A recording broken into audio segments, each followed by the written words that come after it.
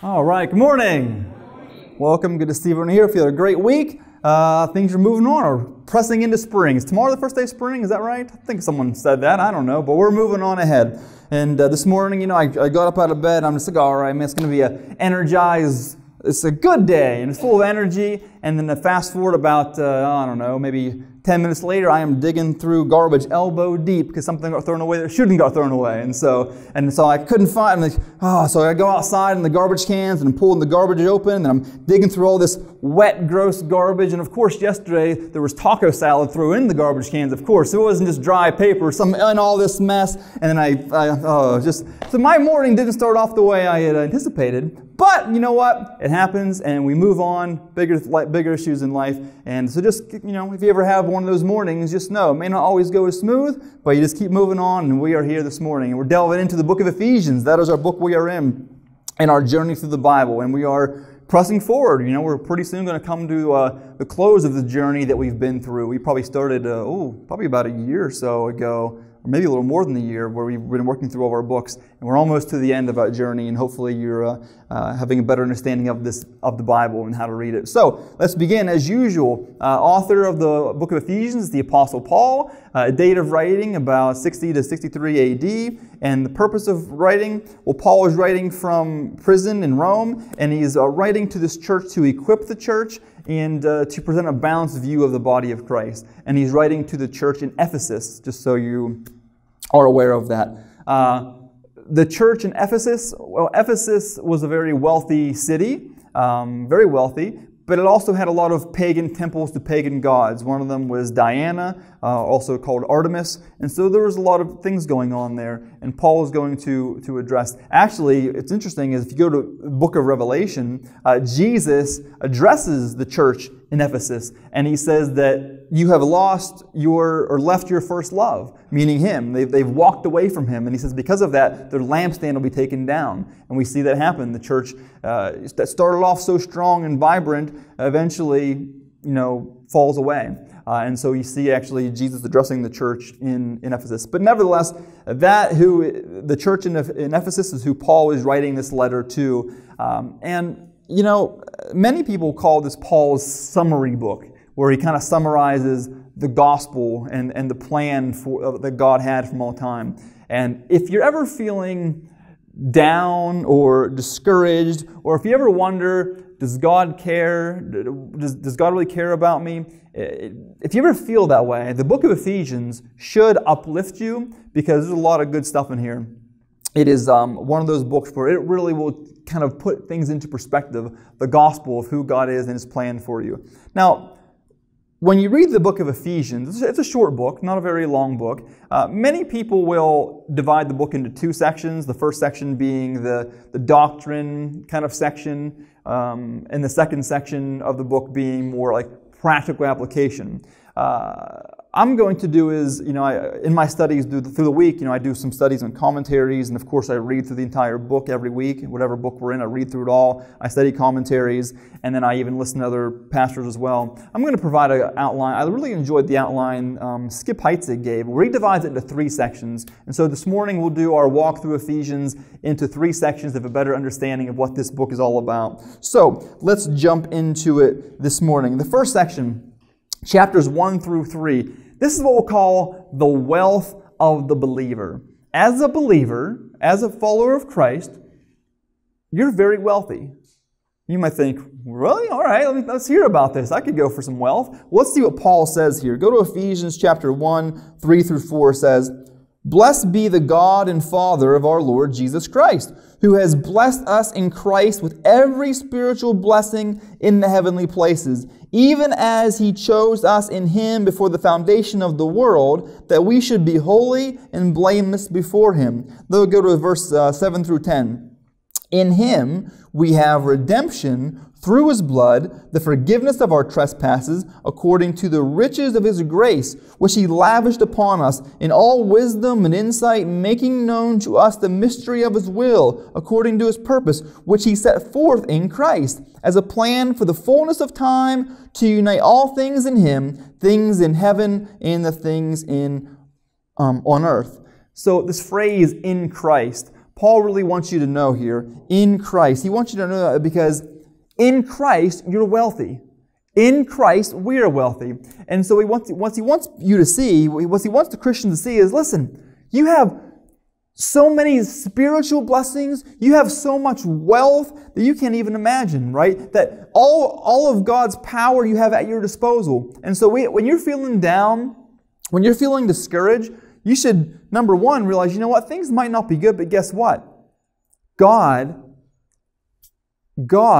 created me. He loves me. In Christ, He has redeemed me, right? He says that He has given us all spiritual blessings, that in His riches of grace, right, that He lavished upon us. Like if you thought about this, and so that's one section here He wants you to see is that, and then guess what else? He says, you've been chosen, you've been adopted, you've been redeemed. Does that excite you? Doesn't seem like it to me. You're like, well, come on, I want some money, maybe some Bitcoin. I don't know. No, he loves you. He cares for you. Like when you think about that, like when you stop for a second and just realize the Creator of the universe chose you, He adopted you into His family, and He redeemed you in Christ. When you really grabbed the magnitude of that, you can start off your day digging through garbage elbow deep and say, you know what? I'm still blessed. I still got spiritual blessings. Still got goodness. You know what I mean? And so when you think about that, we don't. We often want to think about what we don't have or how someone wronged us or how we're having a bad day or whatever it might be. And yeah, we'll have challenging times, but Paul wants the church to say that you are wealthy. You know why else you're wealthy? Because of the forgiveness that God has offered us, like His mercy and grace. Look what it says here in chapter 2, verses 1 through 3. And you were dead in the trespasses and sins in which you once walked, following the course of this world, following the prince and power of the air, that's Satan, the spirit that is now at work in the sons of disobedience, among whom we all once lived in the passions of our flesh, carrying out the desires of the body and the mind, and were by nature children of wrath like the rest of mankind. But God has forgiven us, right? That even though we have rebelled, and even though we are sinful, and even though we live in a broken, sinful world, right? We have forgiveness offered to us. Even back in the previous verse that talked about at the end of time when God's going to restore all things to the perfect way He intended it to be, uniting all things to Himself. That's good news. That's riches that far outlast anything we can try to acquire here, right? So you're chosen by God, you're adopted into His family, you are redeemed, you are forgiven. Like, are you starting to see what Paul was saying? Like, look at the wealth you have, right? Maybe you don't have a lot of physical possessions or whatever, but you have a wealth that decay is not going to see, right? That will not rot away. The money and the power and the things that we can acquire here is temporary, but there are spiritual blessings you have that you're not even aware of, right? That even the Bible says that the Spirit of God in a believer is indwelling. The same Spirit that raised Jesus from the dead indwells in believers. But are you aware of that? Are you walking in that? Are you operating in that? Right? Now, here's the question, because we live in a sinful world. We talked about that last week, right? That we all know, look around, the world is broken, it's messed up, it's full of sin, right?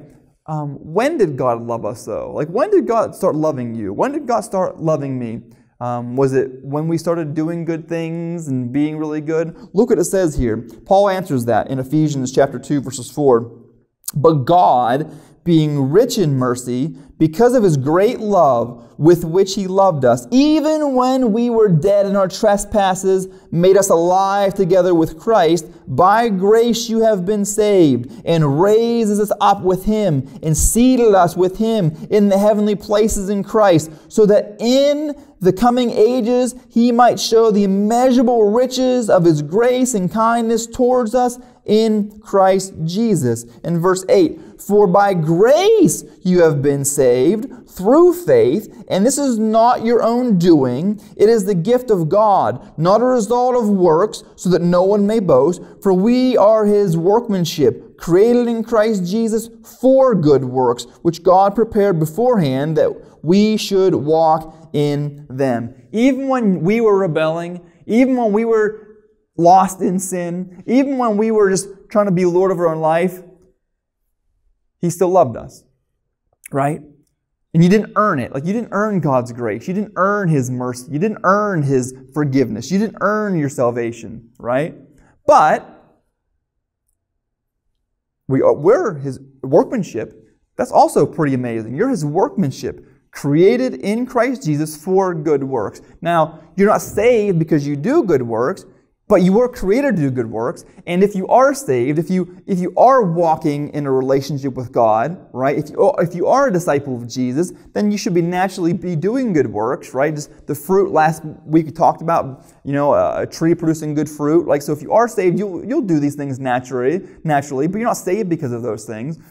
And he says, so as Christians, that's amazing, right?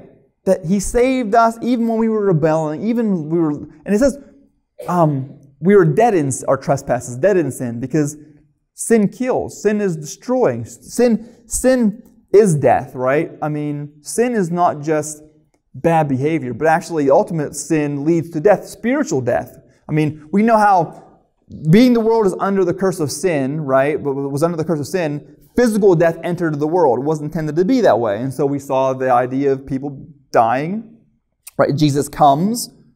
He reverses that curse in His death and resurrection. It's not yet fully happened yet because He's not returned yet. But just see that is, not only is there physical death because of sin, but spiritual death. Sin leads to a separation from the Father, right? And so, but the good news is, you have been saved and redeemed. There's an abundance of wealth in that. And you can't earn it. Paul is saying this. No matter what, we're all in the same boat without God's mercy and grace, right?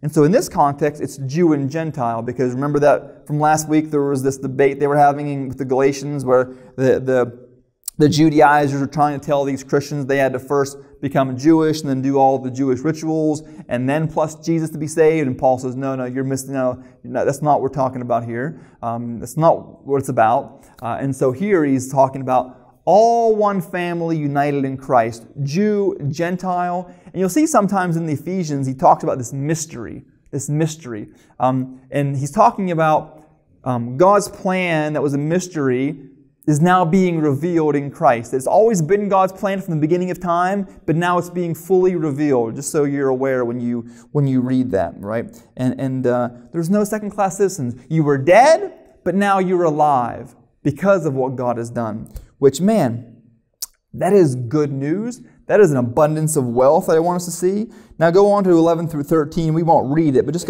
jump down to verse 13. He says, the last verse, "But now in Christ Jesus, you who once were far off have been brought near by the blood of Christ." So obviously we know in the Old Testament they had the covenant, right? God had the covenant with the Jewish people. So many people were thinking, well, just the Jews are saved and the Gentiles, well, they're lost. Many people in this time had that mindset. Many people back then had that mindset. But Paul was saying, no.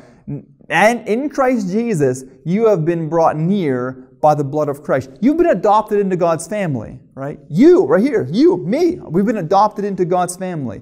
Not because we're so good and we've earned it, because of His mercy and grace and what He's done through His Son, Jesus Christ. Now go on to 19 through 22. He says this, "So then, you are no longer strangers and aliens, but you are fellow citizens with the saints and members of the household of God, built on the foundation of the apostles and the prophets, Christ Jesus Himself being the cornerstone, in whom the whole structure, being joined together, grows into a holy temple in the Lord. In Him you also are being built together into a dwelling place for the God by Spirit."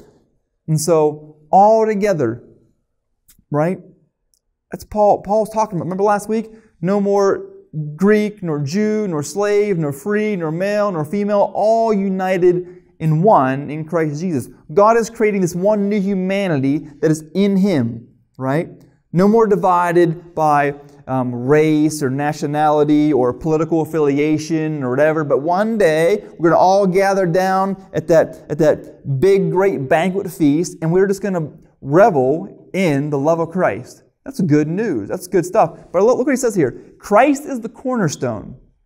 Meaning this is, with Christianity and everything God is doing here, we might say today He is the foundation. He is the slab, if you will. Everything else is built on top of that, right? So you have Christ, the foundation, then maybe you can build on top of that, the ministry or the church, and then on top of that is like people working, us, you and me, and everybody working in the kingdom stuff. It's all working together, right?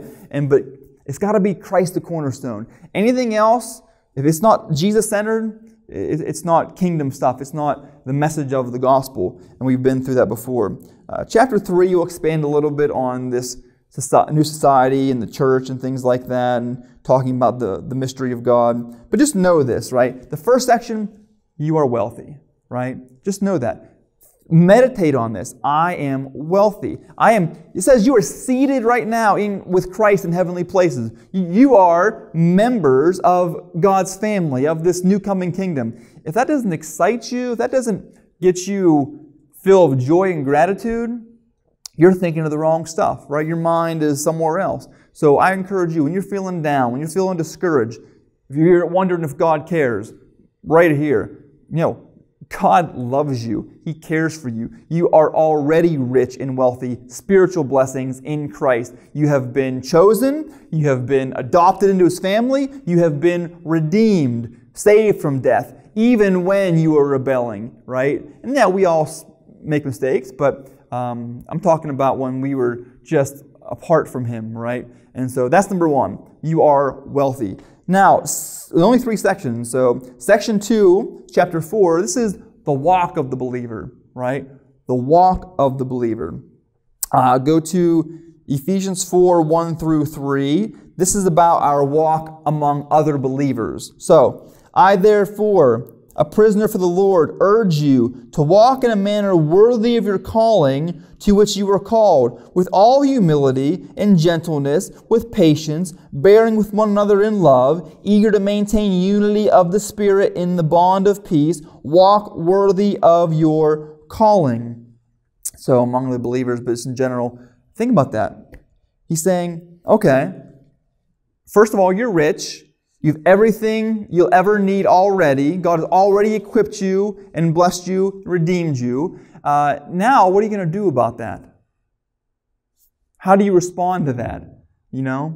So, knowing you're wealthy, what do you ought to do about it? You better walk like it. Are you walking like you're wealthy? Are you walking like a disciple of Christ? It's one thing to know something in your head, another thing to actually live it. Like, what you know should impact how you live. Right? It makes common sense. Like, all these, it's Christianity, all these doctrines and beliefs and theologies, guess what? It should make an impact in how you live your life. If not, what are you doing?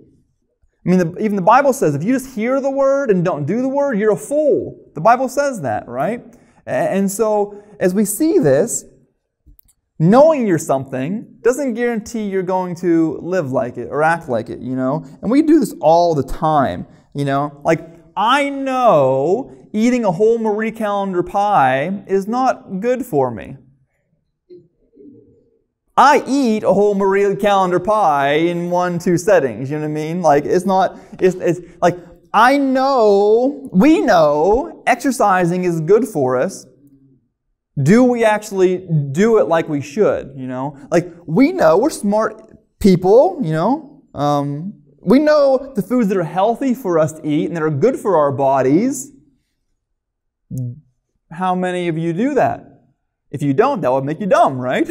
That would make me dumb, because if we don't, we know fruits and vegetables and things, good, processed garbage, junk, high-fat things, bad, what do? Usually the opposite, And why? Because we go by feelings sometimes. Like, I don't feel like exercising, but we should exercise. It's the good thing to do. I don't always feel like eating healthy. It's the good thing, exercise and to eat healthy. That's the thing. You might know something intellectually. All of us know all kinds of things intellectually that we shouldn't do. Guess what? We do it. We know things intellectually we should do. Guess what? We don't do it. There's a disconnect there, right? So, all right, if you know you're wealthy in Christ and all, and the riches that are above, are you walking in that? Paul says what? I urge you to walk in a manner worthy of the calling to which you have been called, right? Humility, gentleness, patience, bearing with one another in love, eager to maintain unity in the Spirit, a bond of peace. Walk worthy of your calling. I mean, amongst believers right away, are you living this way within the church? Patience, bearing with one another in love, maintaining unity over trying to create division, right? Peace, patience, all of that. Or, no, gossiping, division, factions, rumors, anger, resentment, unforgiveness, manipulation. You're not walking worthy of your calling, right? You're doing a lot of damage in that. And so that's the one thing. So walking among believers, right? Are you walking worthy of your calling, right? Go to Ephesians 4, 11 through 14. He says, well, actually, we're going to jump down to verse 11. It says, and He gave the apostles, the prophets, the evangelists, the shepherds, and the teachers to equip the saints for the work of ministry, for building up the body of Christ, until we all attain the unity of faith and of the knowledge of the Son of God, to mature manhood, to the measure of the stature of the fullness of Christ. And so now here Paul's talking about gifts and the building up of the church. And so why does God give you these things? Right? So, and this is one translation. I think I might have mistakenly used the ESV translation here. I'm not sure. I usually use the NIV translation. But regardless, because one translation is pastor and other different offices of the church. But God gave the church these things. The prophets, the evangelists, the shepherds, pastors, teachers. Why? To equip the saints, that's you, for the work of ministry. Why? To build up the body of Christ. And until when? Until you meet the fullness of Christ, maturity, right? And so the biblical role of a pastor, and all the other offices too, is what? To equip you for the work of the saints. People want to all they think they know what the biblical role of a pastor should be in their mind, right? They have all these lists.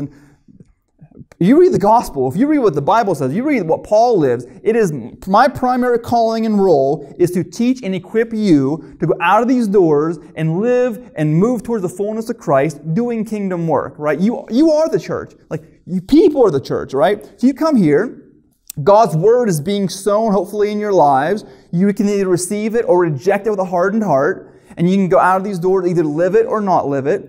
That's your choice, right? So I'm sowing the seed. What do you do with that seed? Go back to the good soil and bad soil, right? Is the enemy snatching it away as you're thinking all kind of negative thoughts and nasty thoughts and angry thoughts, and you don't even hear it and your heart's hardened? Or are you receptive to some good soil and you go out and the produce is produced tenfold, 100-fold, right? That's the biblical principle. So we're being equipped, and why? The purpose here is this, is the church is to build up the body of Christ, right? Doing kingdom things that I always talk about that we see here. We live in a culture now where it's all about the individual, right? My rights, my wants, my needs. Here, the value, the good of the group outweighs an individual, right? So we, the body of Christ, is already working together to build up the body of Christ. It's not about your preferences, not about your wants, your desires, your rights, your needs, right? We give that all up under Christ, right? Dying to self. And it's all to build up the body of Christ, and we're moving towards maturity, to fullness of Christ, becoming more Christ-like. Are you becoming more Christ-like? Or are you becoming less Christ-like, right? What are you walking in this? And so, now what about this? Okay, there's our walk amongst believers.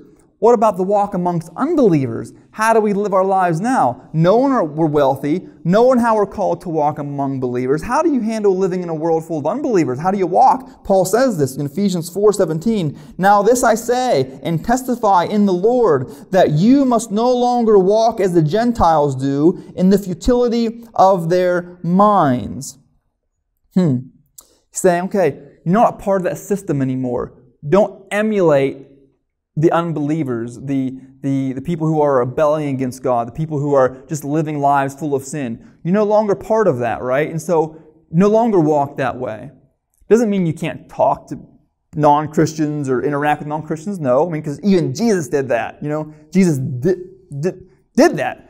ate with tax collectors, prostitutes, sinners, whatever. But he's saying, don't live like that. Don't live a sinful life like that, right? You're no longer part of that society anymore. Now you're part of God's family, right? Act like it, walk like it. And then go on, and 22 to 24 he says, to put off the old self, which belongs to your former manner of life, and is corrupt through deceitful desires, and to be renewed in the spirit of your minds, and to put on the new self, created after the likeness of God in true righteousness and holiness. Saying, before you were a Christian, your old self, right? Now, put off that old self, put on the new self, where you're walking in the Spirit, living a life of love, right? When people see you out of these doors, they should see something different, right? If you look like just the rest of the world in how you talk, how you think, how you act, how you treat people, how you gossip, how you slander, how you engage in sinful behaviors, what are you doing, right? You should look different. One of the primary ways you should look different is through your grace and your love and your mercy to those you encounter, right? Jesus says, people will know you're my disciples by your love for one another, right? Jesus says that. And so he put off that old self. But remember last week, there's this battle going on between old self and new self, right? So the flesh maybe wanting engaging in sin, the Spirit saying, no, you're created for more than that. And so which way are you going to follow, right? And so we're to be walking in the Spirit, in the likeness of God, in the true righteousness and holiness. It doesn't mean that you're looking down upon people and saying, oh, you sinners, those sinners. No, but for the grace of God, there goes I, is the mindset we should have, right? Even Paul says, I am a chief sinner, the sinner among sinners. Paul even struggled with sin. But are you doing that? No longer walking that way. If you are a proclaiming Christian and it makes no difference in your life, some red flags should go up. You say, am I really a disciple of Jesus? I'm a disciple of Jesus. Really? Well, I talk like the world talks. I think like the world thinks. I am just angry and bitter and unforgiving and harsh as the world is. What? It shouldn't compute. Put off that old self. That's why these things hinder you, actually. Paul says, throw off everything that so easily entangles you and run and press forward and run the race set before you towards the prize that is ahead, right? Because sin is not just bad behaviors, but it is holding you back. It is destructive. More on that later on. But I want us to see that. Then go on to 7 through 15. We won't read it all. We'll just jump down to verse 15. He says, look carefully then how you walk, not as unwise, but as wise, making the best use of the time, because the days are evil. Therefore do not be foolish, but understand what the will of the Lord is. When you were in darkness, you didn't see clearly. But when you step in the light of Christ, you see more clearly now and how you should be walking in relationship with God. So walking among believers, how you walk among unbelievers. What about walking at home? Paul even talks about this, right? How do we walk as husbands, as wives, as children, as parents? How do you do that? Because here's the thing. If you're not living your faith out at home, you're not living your faith out at all, right? It's easy to come here and look like you got it all together. I'm doing my duty, right? I come to church. I even serve in the church.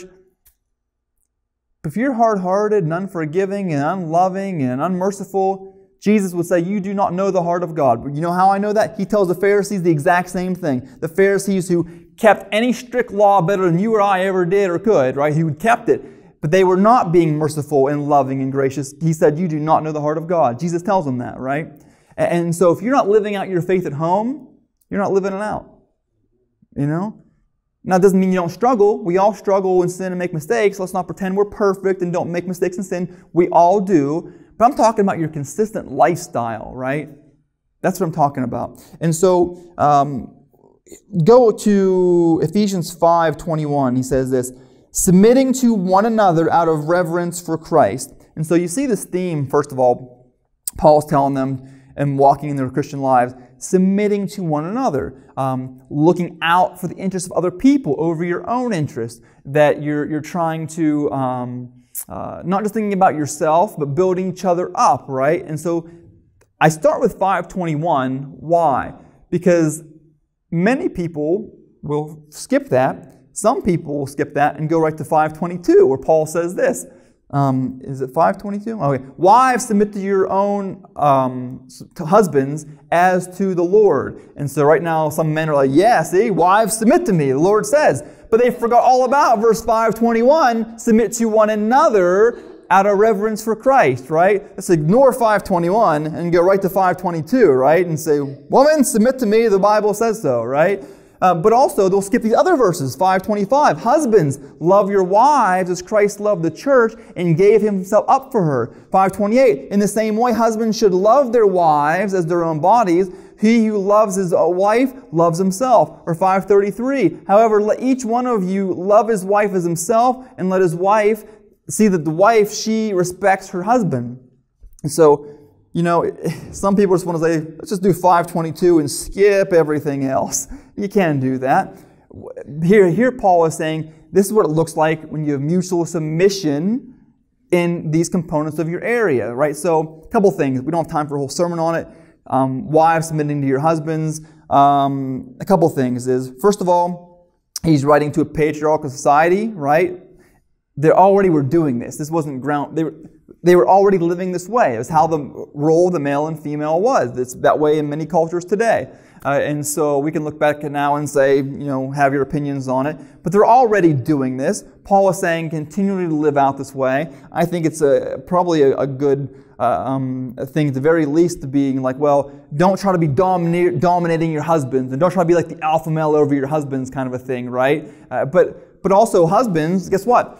That doesn't mean you can be this dictator ruler over your wife, because if you are doing that, this tyrant, you're not doing these things. You're not loving your wife as Christ loved the church, right? You're not even doing 5:21 about submitting to one another, right? And the last section there about husbands loving your wives and wives respecting your husbands. There's plenty of even modern day studies on men and relations of marriage and how the idea of needing respect. Because guess what? If you don't function this way in terms of mutual respect and love and submission, you're going to have problems. You know, if you have a wife that is trying to dominate and be the alpha male of the husband, that's going to be problems. That's problems in many people's relationships today, because we have a culture that has really celebrated that, and you see a lot of breakdowns in relations because of that. If you have a man that is not loving the wife, and you're trying to be this tyrant or dictator, breakdown in a relationship, right? And so it's this mutual dance of mutual submission, love, and respect. Paul even goes on further to talk about how this looks like in terms of children and relationship. And so in chapter 6, Paul talks about children, obey your parents, right? Meaning this, respect them, obey them. But he doesn't stop there, and Paul says, fathers, do not provoke your children in anger, right? Don't exacerbate them, don't provoke them. And so he gives all these different practical standpoints, what it means to actually walk in your faith, right? From husbands and wives to bondservants to among believers, among unbelievers. So know your wealth and realize that, celebrate that, but then walk in that. Don't just know it intellectually, walk it, live it out, make a difference in your life. If not, there's some trouble there. And it's for the unity of the body of Christ, right? Unity for the body of Christ. Last section, here we go, chapter 6, the warfare of the believer. The warfare of the believer. When you know your wealth, when you know the gospel, right? When you know who you are, when you know who you are in Christ, when you know who God is and what He has done and His mercy and His grace, and that you're adopted, you are chosen, you are redeemed, when you know that, and you celebrate that. And then, when you walk in that, guess what? You're going to be in a battle, right? Because the Bible talks about this is a spiritual battle going on. There's spiritual warfare going on, right? Because there's an enemy and many out there that don't want you walking in that. And so, go to Ephesians 6, 10 through 12. Finally, be strong in the Lord and in the strength of His might. Put on the whole armor of God, that you may may be able to stand against the schemes of the devil. For we do not wrestle against flesh and blood, but against the rulers, against the authorities, against the cosmic powers over this present darkness, against the spiritual forces of evil in the heavenly places. Paul's saying, putting on this metaphorical armor because you're into battle. And again, it's the devil. I've said it a million times, but don't think about a pitchfork and a cartoon devil. That's a cartoon thing. But there is a real adversary out there, a real evil force, spiritual force, right? The fallenness of the fallen angel and how that started this whole thing of where we are today in terms of a broken world.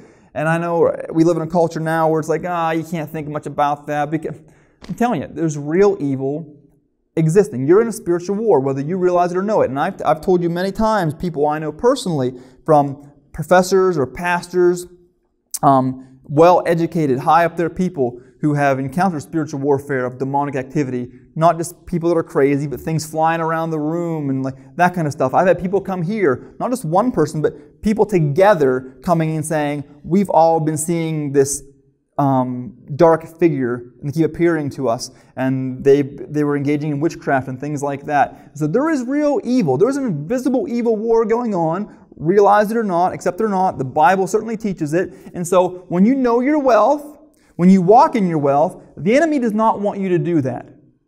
Right? What does the Bible say? The enemy comes to kill, steal, and destroy.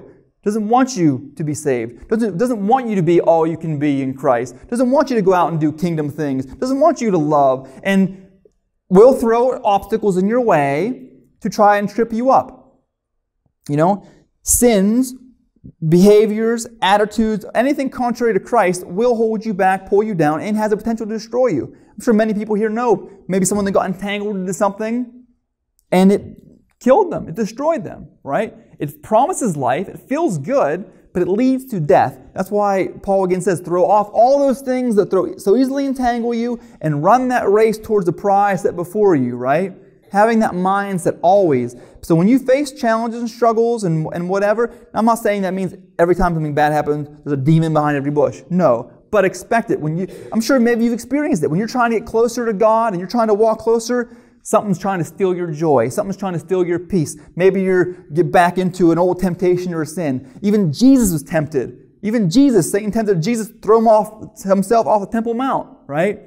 And so when you hear those whispers and when you hear those temptations and when you see these things, whose work are you doing? Are you doing God's work or the enemy's work? But just know you're in a war, right? Know your wealth, walk in your wealth, you're in a war, realize that. And so when you find yourself engaging in sinful behavior or things that are counter to the Word of God, you're doing the work of the devil, Satan, right? And it destroys.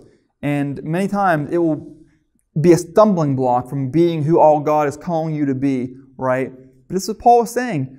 You're engaged in this war, whether you realize it or not. We live in a broken, fallen world. And but the thing is, you don't have to fear it because God is more powerful than that. He has given us armor to protect ourselves and equip us and tools to use, right? The Word of God and all kind of stuff that we're not going to get into an armor of God sermon. You have angels that are for you, right? That are powerful than all evil forces. So you don't have to fear it, but be aware of it, right? And then lastly, Paul closes his letter with this in verse 21 and 23. So that you also may know how I am and what I am doing, Tychicus, the beloved brother and faithful minister in the Lord, will tell you everything. I have sent him to you for this very purpose, that you may also know how we are, and that we may encourage your hearts. Peace to you, brothers, in love with faith, from God the Father and the Lord Jesus Christ. Grace be with all you who love our Lord Jesus Christ with love incorruptible. Hopefully now, when you go through the book of Ephesians, this will help you have a better mindset of the mindset of Paul and what he is trying to get across in this book. And when you're feeling down, when you're feeling, does God care? No. Know your wealth, but don't just know it. Walk in it and be armed for the battle that you will face. Let's pray. Father God, we thank you for this day. We thank you for everybody here. Lord, as we go through this book, we should be in awe of your mercy and your grace and your love because we are all sinners. We all need your mercy and grace. No excuse to go on continuing this living life of sin, but rather we're called to walk different.